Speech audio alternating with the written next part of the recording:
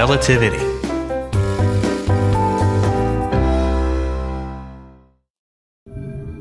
Diana, did you ever stop to be amazed at how a GPS unit works? Not really.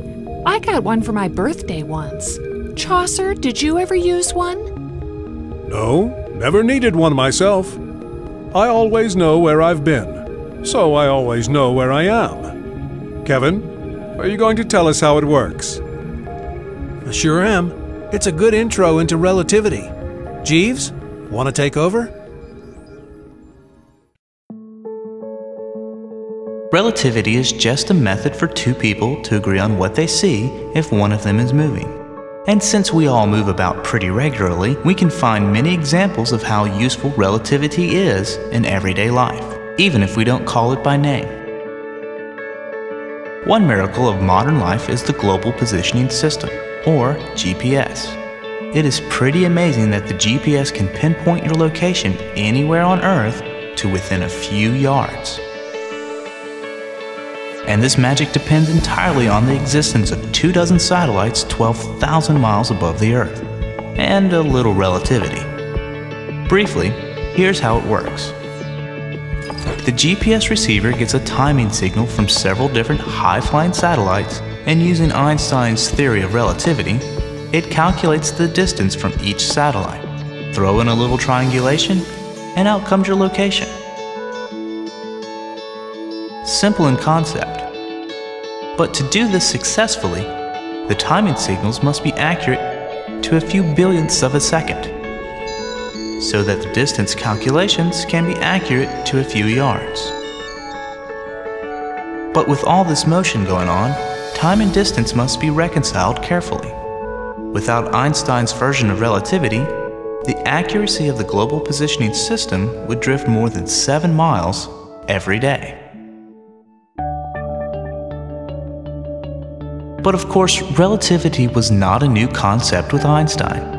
The problem of how two people reconcile their observations about the world if one of them is moving has been addressed for centuries. Let's ease our way into relativity with some common experiences.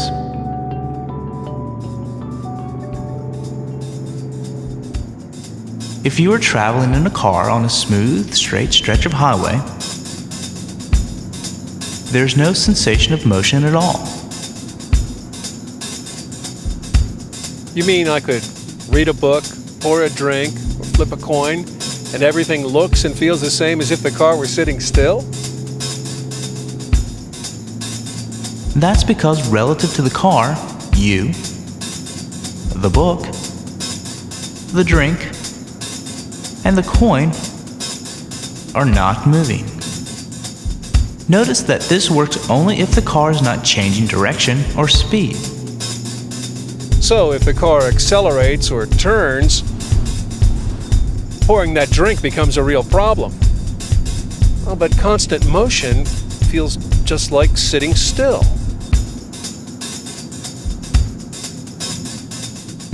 And if you want to know what it feels like to move at 1,000 miles per hour, just look around. Because of the Earth's spin, we zip along our time zone at a speedy 1,000 miles per hour.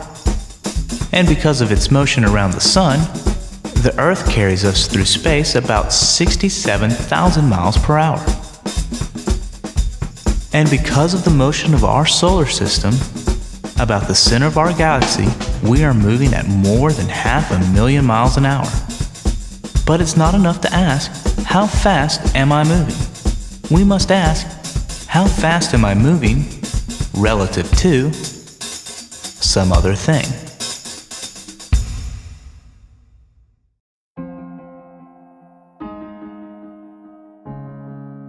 Let's make up a simple rule that allows two observers to agree on how fast something is moving. We begin at a moving walkway at the airport. The walkway is moving at a brisk 3 miles per hour. So, if Susan simply stands on the walkway, she is moving at 3 miles per hour, relative to Sarah, who is standing still but not on the walkway.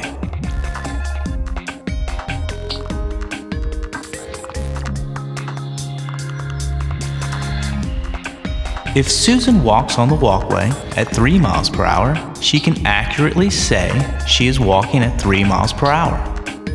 But Sarah sees her moving at 6 miles per hour.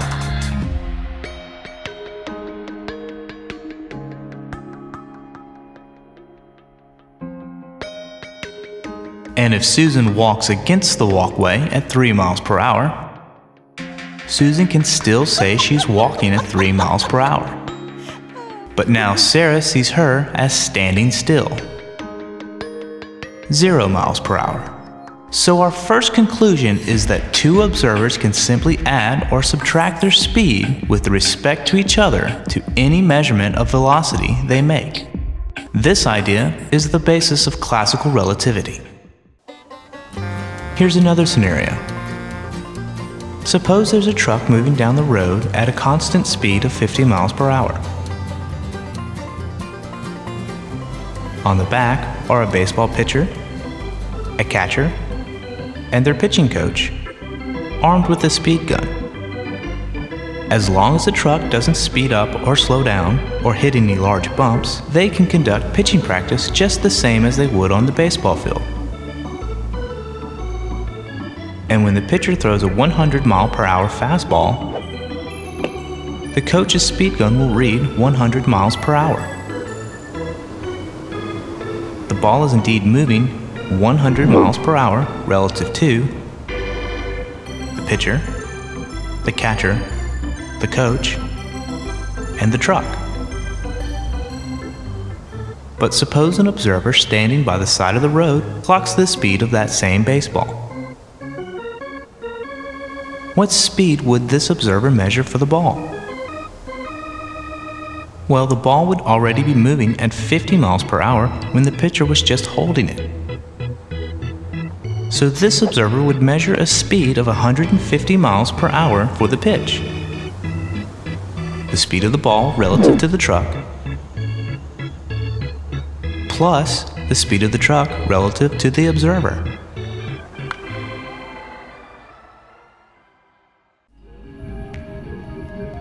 This seems pretty easy.